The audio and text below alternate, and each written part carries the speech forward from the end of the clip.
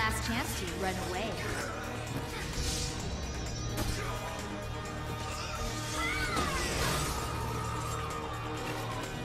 You know, you're supposed to watch your opponent when you fight. 申し訳ございません。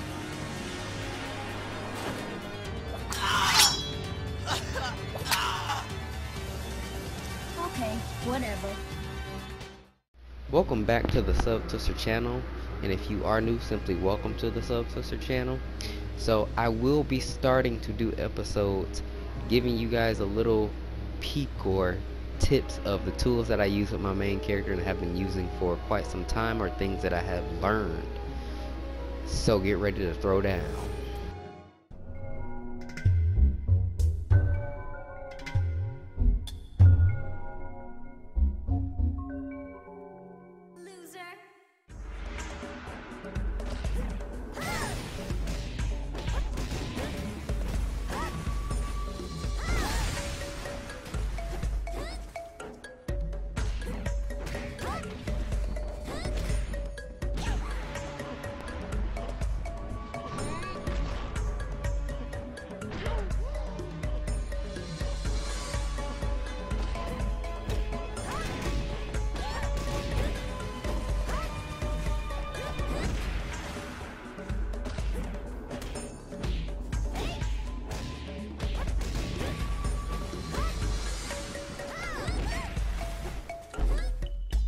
So Ayane does have the ability to punish wake-up kicks from a distance, and this is where I want to start my commentary because this is so important. This is where people struggle.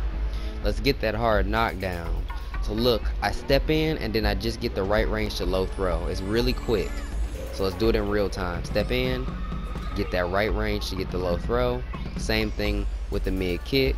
Step in, just whiffs and gets the mid punch. This takes a lot of practice, a lot of time, but you got to put the time and the effort to get this down. Okay, same thing here. Let's do it in slow motion. Just misses and we get her jumping throw there. All right, do it in real time. Again, this takes a lot of practice and timing. Okay, so now let's try to do this with attacks. So we're gonna just miss the mid kick and do back HK. Pretty cool. Let's do it in real time. You see how weird that looks? It's like it just misses. And then we can also do that with her back turn 4 HK, which is a wonderful stun. And if they don't hold, that's a damage right there. She can also get it with her 3 HK. So it just takes practice.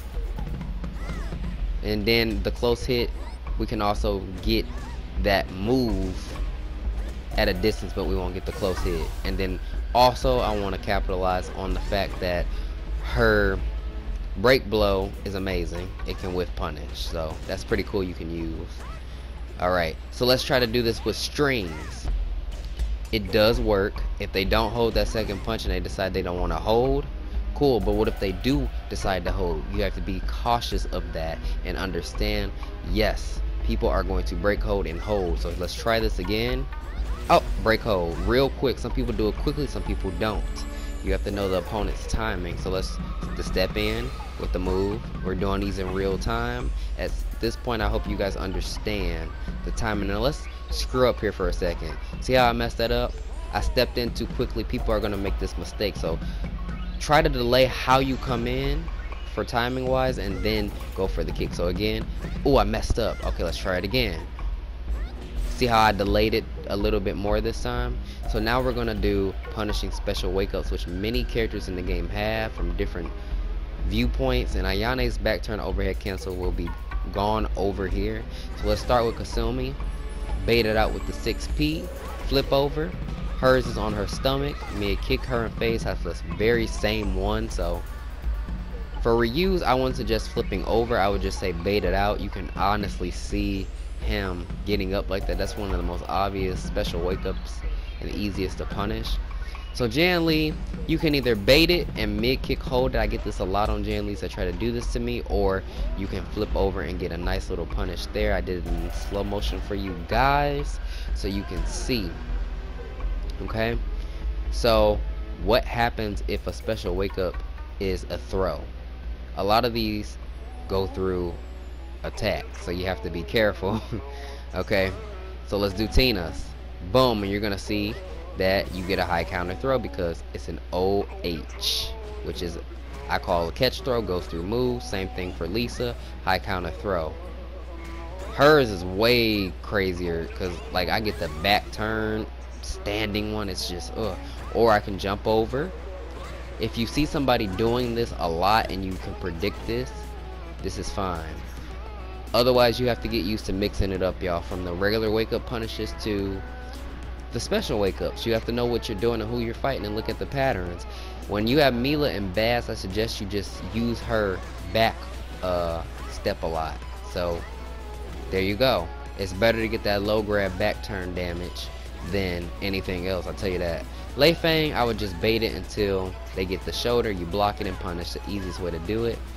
Elliot is one of those characters that have a really crazy one because he turns the camera. You can get over, but you gotta predict it. I suggest mid punch holding otherwise because it's a guard break. So here you see I stepped away from Bass. This is an actual fight. I can just low punish and jump over you. So you see the different ways I'm doing this, so you gotta use your head and think about who you're fighting. It's not easy, but it takes experience and practice. I baited Ayane's. I suggest you also either block or hold hers to get the damage punishment, which is just grab punishment, and then Helena's can have hers go right in the Bokuho. Hayate's phase fours are mid kicks that push forward. Kokoro's is also a mid punch off her stomach that gets her up. Itomi's is a kip up from her back on the ground, and then Brad Wong is just the stance that we're gonna cover stances later, how to handle them with Ayane in detail. So let's go over Ayane's cancel here. You see I did one roll into the kick, and I did it off of a canceled combo.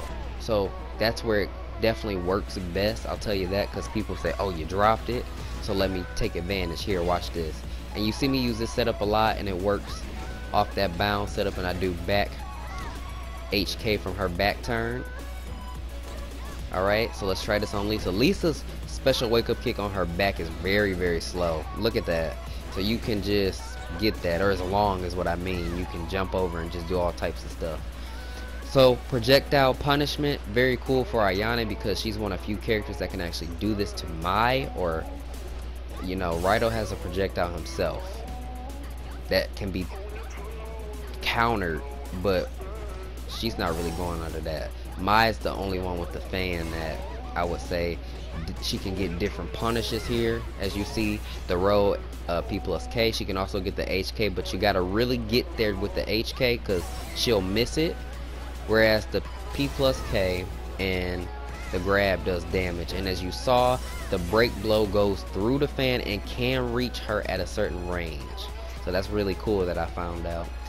So the hop over counter throw, Ayane can hit you, stun you, and if you hold, she gets a high counter throw. And I also did this in a fight where the person tried to whiff punish me here, and I jumped over and caught their whiff. So that was really cool. Same here, stun, flip over. I'm just showing you the fights I've done. I'm gonna show you it again. Ooh, nice maneuver. Late punish. Bam. Really cool stuff, y'all. So pretty quick first episode, but a lot of information. So I really do hope this helped you guys, and I'm going to be doing more of these because I know a lot of you have questions on how I do things with Ayane. So here you go. Let's keep rocking, moving, spinning, and twisting, and twirling.